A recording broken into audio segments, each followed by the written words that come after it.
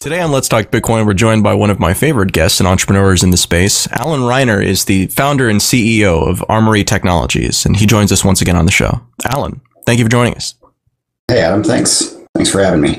Backing up a second, Armory is pretty much my wallet of choice, and I am not bashful about that at all. It has a lot of really interesting features, and you've been developing it as an open source project for the last 2 years. You've made a lot of progress in that amount of time, and it's become a fairly popular wallet. You just went through a round of funding that saw you upgrade your company, which used to be an LLC, to a full-size, corporation.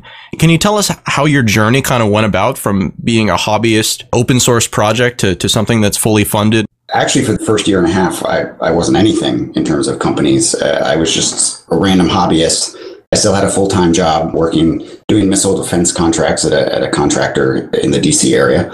And I was working on Armory in my spare time. Now, as Bitcoin started to get bigger and Armory started to get bigger and Armory's features were in higher demand and people had more money from the growing value of Bitcoin, they felt more pressure to protect that. And Armory has slowly become a trusted choice for those people who are the most paranoid about security.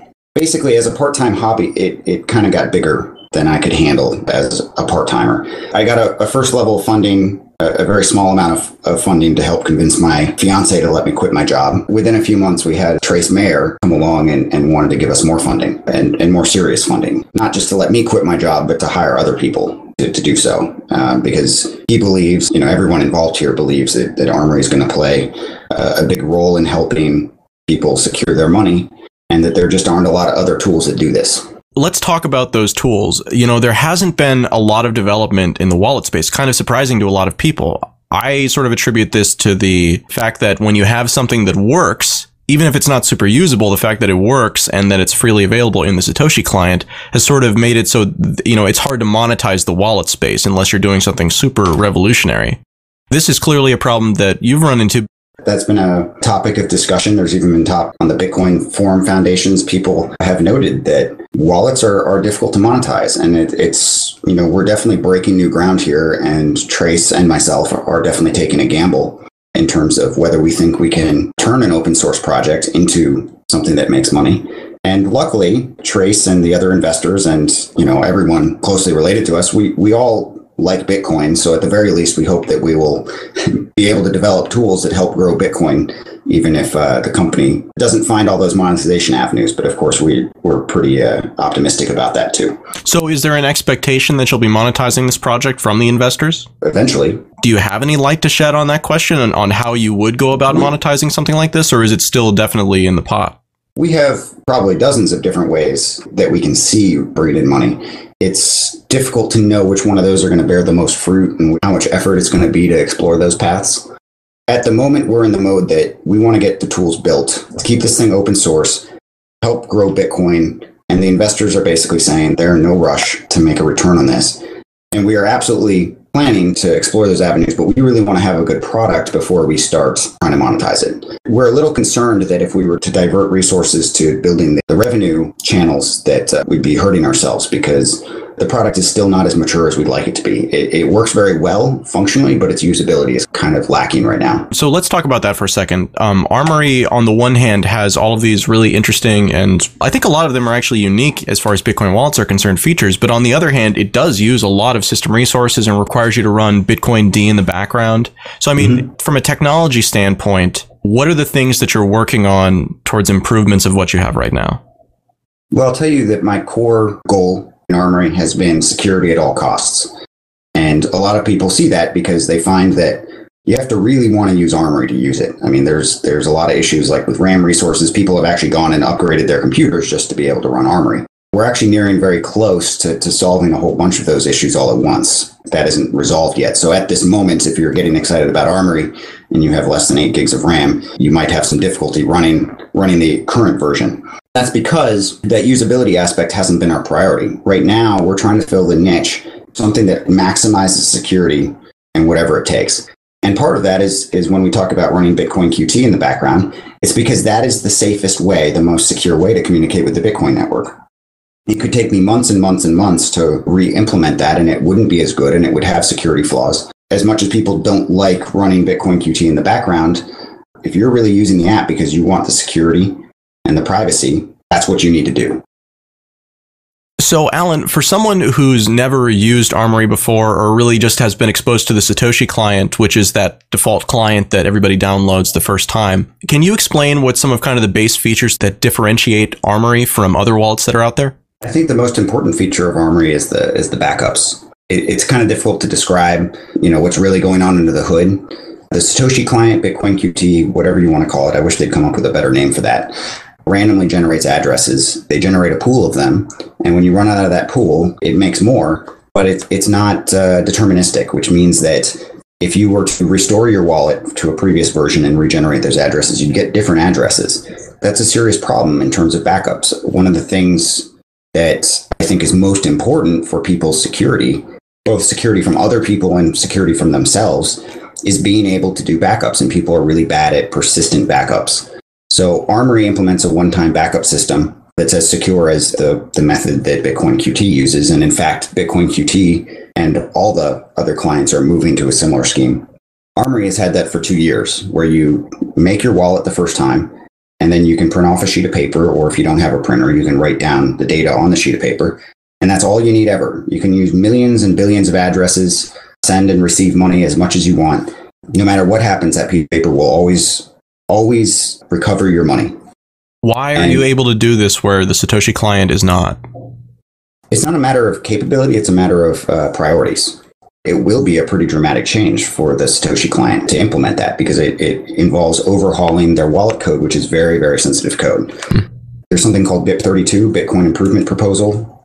BIP32 actually specifies a similar scheme, and all the wallet developers have committed to implementing that. It's just that I wrote Armory with that from the start, not BIP32, but related. So I wrote Armory from the start with this scheme in place. I didn't have to modify anything to implement it. In one way, that was one of my motivations for starting Armory, was that you dig through the forums and you see people either losing money because of stale backups or overwrote backups or something. There's just so many ways for that to go wrong. And if you're protecting a lot of money, you really just want simple and easy. And it's very easy to just print off a backup once with Armory and then forget about it. Go put it in a safe deposit box and never think about it again.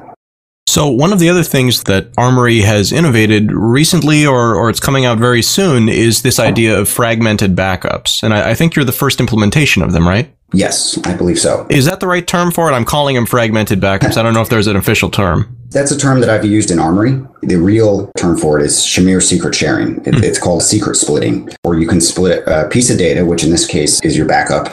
You would normally print a single sheet of paper, and that sheet of paper protects your wallet. You can use that sheet of paper to recover all of your funds anytime in the future.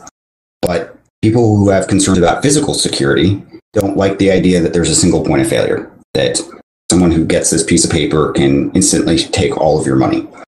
There's a common cryptography technique called Shamir secret sharing, and I've labeled it fragmented backups, so that this one sheet of paper you would normally print instead might be 3 sheets of paper, and any 2 of them is sufficient for recovering your wallet. And that really, it increases the physical security dramatically. Maybe you keep one at home, put one in a safe deposit box, give one to your parents to hold on to, or bury it in your backyard, or whatever. That gives you the capability that if someone goes digging in your backyard, or they snooping in safe deposit boxes, they still can't get the coins. How does this compare in terms of security to something like a digital backup on either another hard drive or another computer? I mean, do you think that it's just flat out better to have physical copies of backups, regardless of whether it's fragmented or just a single piece?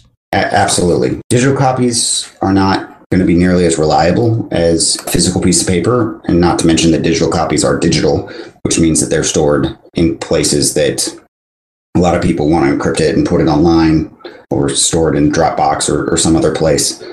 A lot of issues because, you put it to a USB key, but you don't know whether in 2 years that USB key is going to work. So you make a couple different copies and you spread them around. It's rather suboptimal to do it that way. We believe that being able to have a physical piece of paper that can't be accessed from anyone on the internet, that you can just tuck away in a safe deposit box or, on your bookshelf, is really the best way to secure yourself. One of the other things that Armory does that is sort of different from a lot of the other wallets out there is it gives you the ability to maintain multiple wallets and have a lot of control over what each one does. You have individual coin control so that so when you're making a transaction, you can actually pick which inputs, if you want to get this deeply into it, which sometimes I do, that gets sent out so that you can control your privacy leaks and things like that. Do you think that most users, or that a normal user is going to use multiple wallets moving forward? Because I use 8, but I think I'm pretty abnormal as far as most people are concerned. I think the capability to use multiple wallets is fairly powerful. It gives a much clearer separation of funds, especially if you're talking about the other feature of Armory, which is the holy grail feature of being able to keep some money offline on offline wallets for extra security. You have to balance your convenience and your security. You want to keep the majority of your funds in a super secure wallet, which might be an offline wallet.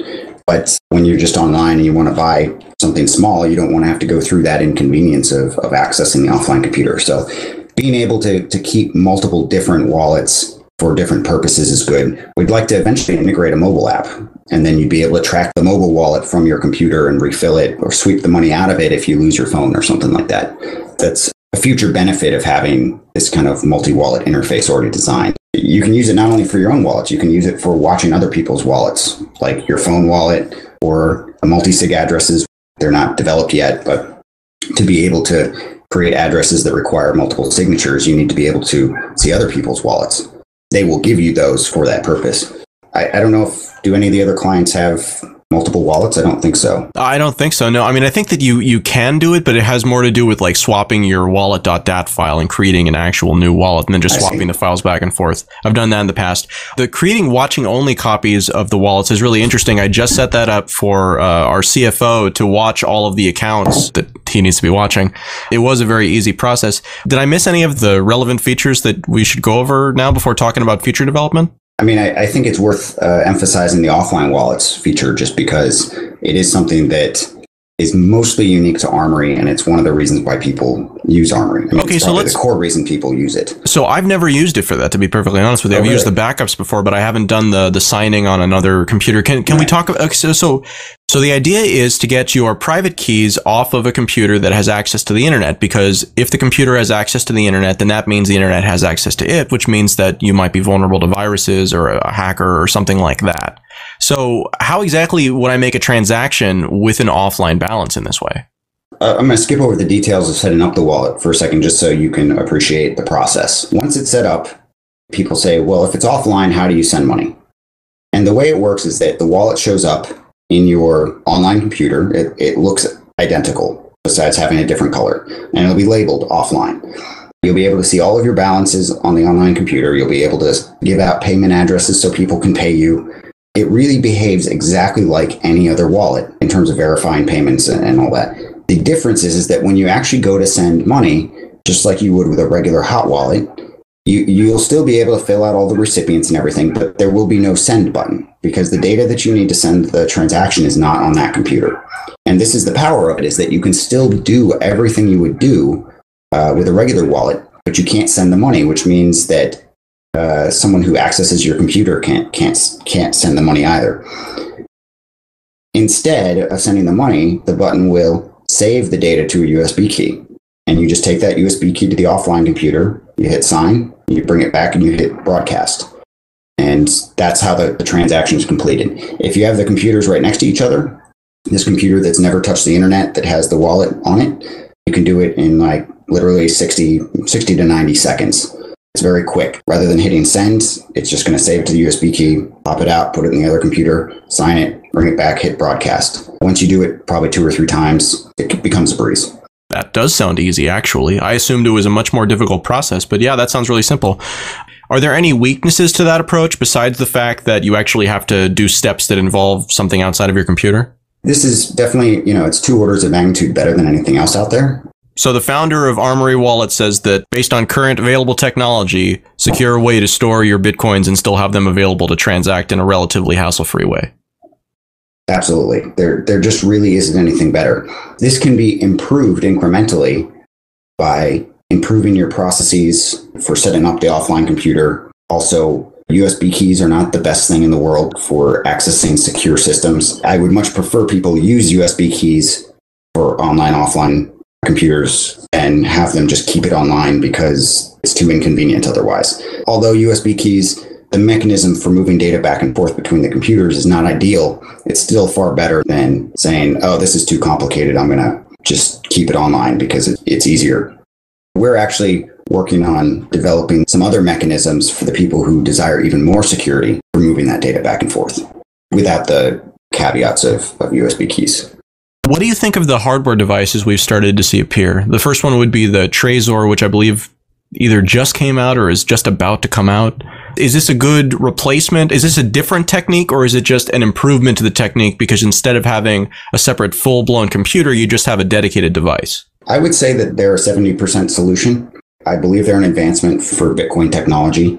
They will be very easy. With a Trezor, or I know at one point Butterfly Labs was creating something called BitSafe, but I haven't heard of it in a while. With those devices, you get most of the benefits of an offline computer. And if the application is set up right, for instance, Armory will be supporting Trezor, it should be very simple. However, it doesn't quite have the same confidence level as setting up your own system. In this case, you would be using Armory and you would be using this hardware device.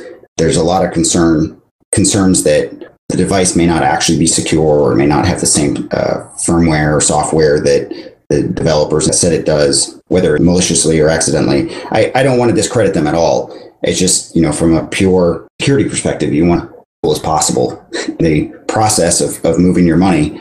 And the more pieces you bring into the process, the more places you've opened up security vulnerabilities. Right. The more places you have the potential for something to go wrong. So right. Even if they have good intentions, it's still, because it's a standardized piece of hardware that's specifically intended for this purpose, could be compromised either internally or externally.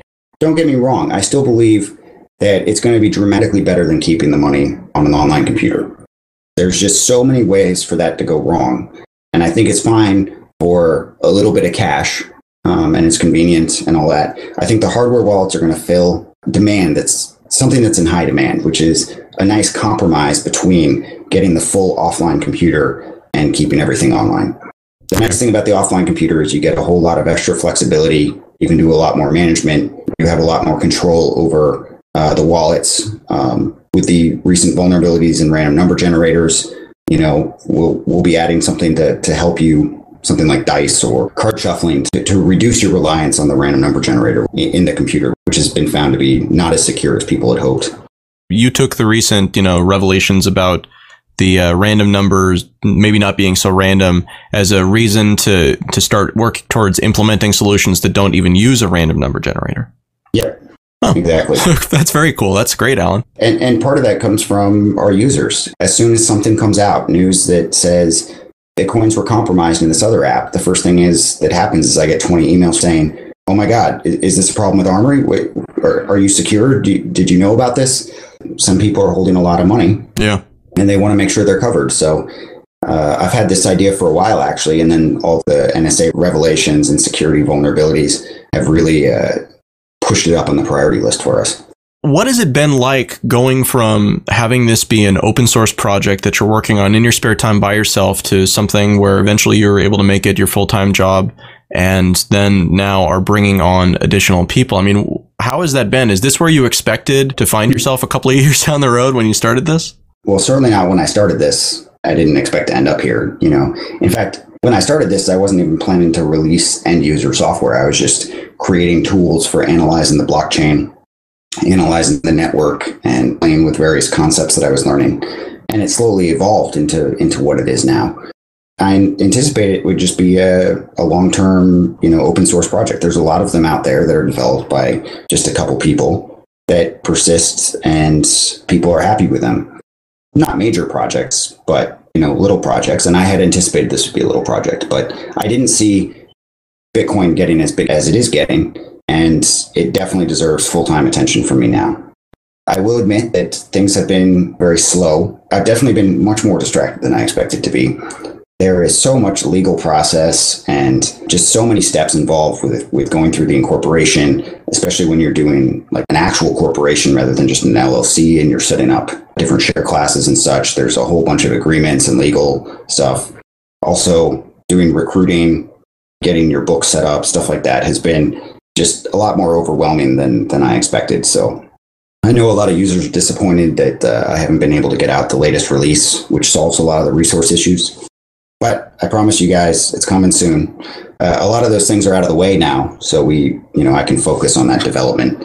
And we got a couple new guys who are helping out, although they're still kind of in the learning phase. They are accelerating what's happening on the development side. So what are you working towards right now with the team as it is? I mean, what are the priorities that you're focused on at this point? The current version of Armory, 0.88.1, it's been there. It's been on the website for the past 6 months. That version will take about 6 gigs of RAM, which is enormous, and it'll scan the blockchain on every load, which can take anywhere from 3 minutes to like 30 minutes. So remember when I was talking about convenience and security and we maximize security at the cost of convenience? Well, you can see you need a strong computer and you need to wait a while every time you start it. We're finally getting around to fixing that. Things like Satoshi Dice and just the general growth of the network has accelerated this problem much faster than I had expected. So now this has become a priority. The new version, for which there's a testing version out right now, uses only 200 to 300 megs of RAM. It uses probably 1/20th the amount of RAM, and it should be fairly constant. So you could even use it on a, quote, regular computer. And it saves all the data between loads so that it can start up, in less than a minute, and frequently much faster than that. This is a huge improvement for Armory. It's just that at the moment, there's still some usability bugs in there that we have to get worked out with some crashes and a new data structure is corrupted or something like that. So we're working on getting that out, we hope, in the next couple of weeks. Of course, no one's going to believe me when I say in the next couple of weeks, because I've said that a lot of times. Just say soon. Just say It'll be out soon. It'll be out soon. So once the RAM problem is dealt with, it sounds like, so why exactly has this been such a problem? Because I don't think it's a problem for many other wallet clients, is it? What are you doing differently that turned this into a problem? Remember when I said this was really more of a hobbyist project? It wasn't even intended to be end user software when I started it. The way the engine was written was not meant to be scalable. And it worked great for the first year of actually being an end user product, but it didn't have the scalability there. I was okay with it because the growth of the network didn't look like it was that fast. I said, okay, I'll have plenty of time to get all these great features developed, and then I can upgrade that. The network grew so much faster than I had anticipated, and it really was not designed for that from the start.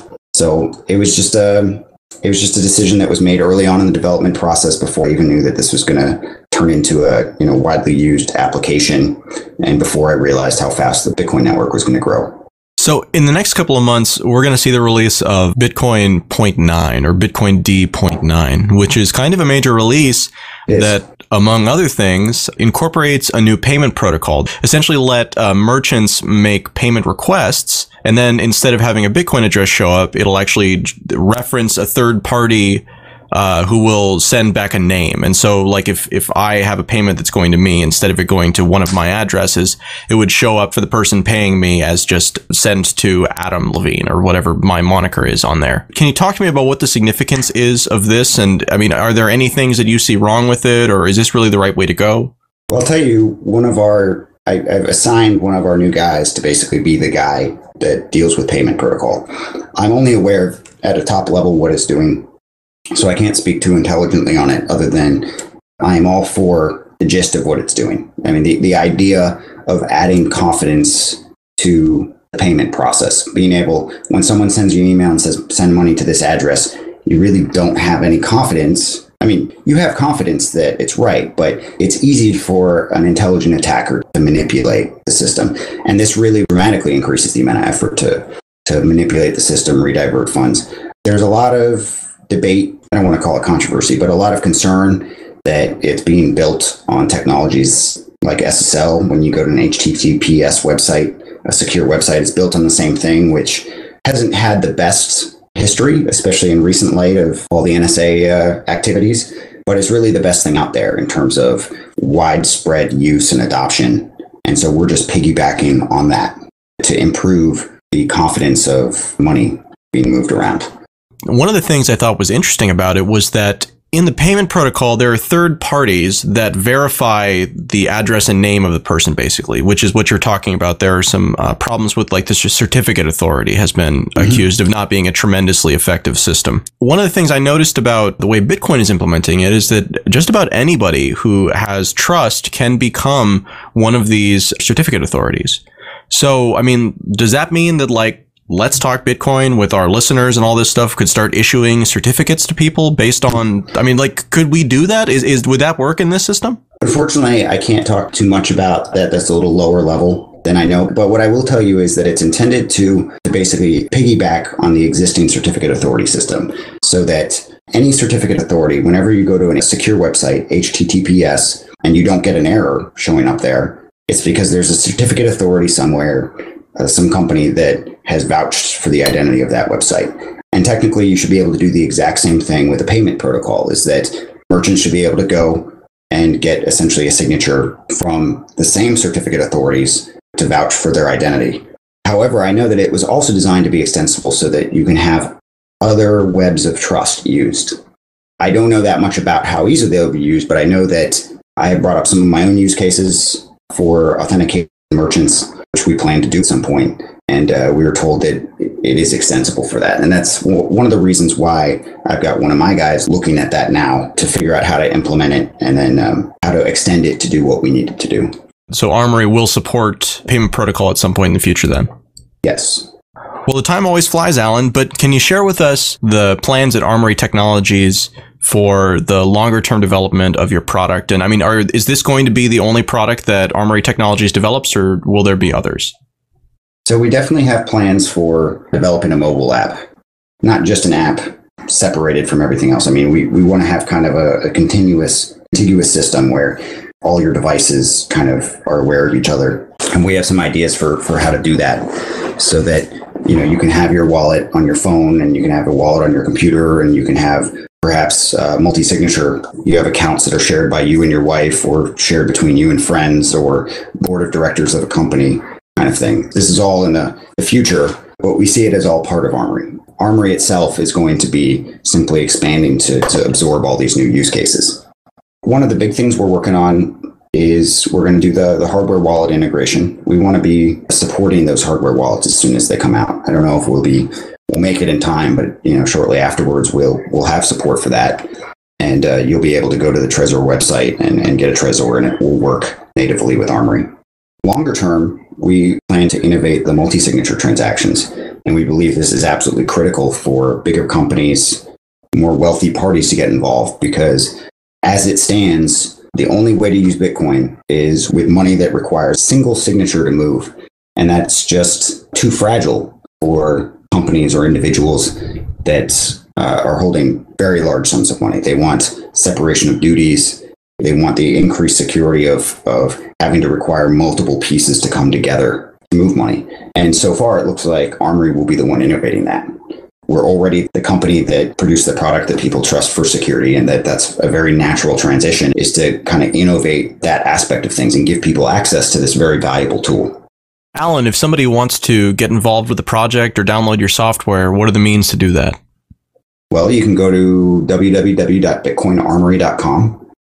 In fact, we got a new website, so it looks snazzier. You can go to bitcoinarmory.com. The front of the page, there's a big orange button that says download now. It's available for Windows, Linux, and most of Mac. If you're on a Mac, I can tell you that flip a coin, and if it comes up heads, it'll work flawlessly for you. And if not, you might have to wait. Yeah, I actually wanted to ask about that. I tried to install it on our Mac yesterday, and I had mixed results. Is that something that you're going to be focused on in the next couple of months? I mean, like, is that yes. We actually have a couple leads on how to fix that issue. It's on the list. We have some resources devoted to it. So it definitely works on Windows and Linux, and it might work on your Mac. I'd say 50% of people report flawless functionality. The other 50% say they can't even start it. So if you're lucky, you can use it on Mac. A new version should be out soon. So if you're on a system that doesn't have as much RAM, you can wait a little bit. We'll have a version for you soon. Have you finished your hiring since getting funded, or are you still looking for any positions? Actually, no, we haven't finished the hiring. We have a pool of applicants. I guess I could use this opportunity to advertise that we wouldn't mind some more applicants. who have a strong technical background and seriously committed to solving fun problems. We think that there's a lot of fun problems to be solved here and get on the bleeding edge of this emerging new technology. And if that's the case, if anyone out there has superhero developer status and you're looking to change jobs, we'll be happy to entertain. And you can send your resume to support@bitcoinarmory.com or info@bitcoinarmory.com, and we'll get in touch with you. At the moment, we have about 4 or 5 people involved, but we're still looking for a couple more. Alan Reiner, founder and CEO of Armory Technologies. Once again, thanks very much for joining us, and look forward to continuing to see your work. Thanks, Adam.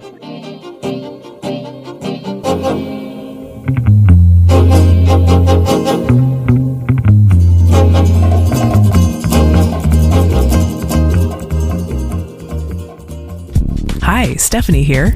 Would you like to turn your book into an enthralling audiobook? Need a persuasive commercial to promote your company? How about a narrator for your explainer video? Here's where I can help. I'm a freelance voiceover artist, and since 2009, I've lent my voice to dozens of audio projects. To hear some examples of my work, check out my website, smvoice.info. If you like what you hear, I'd love to be the voice of your next project. Get in touch at smvoice.info.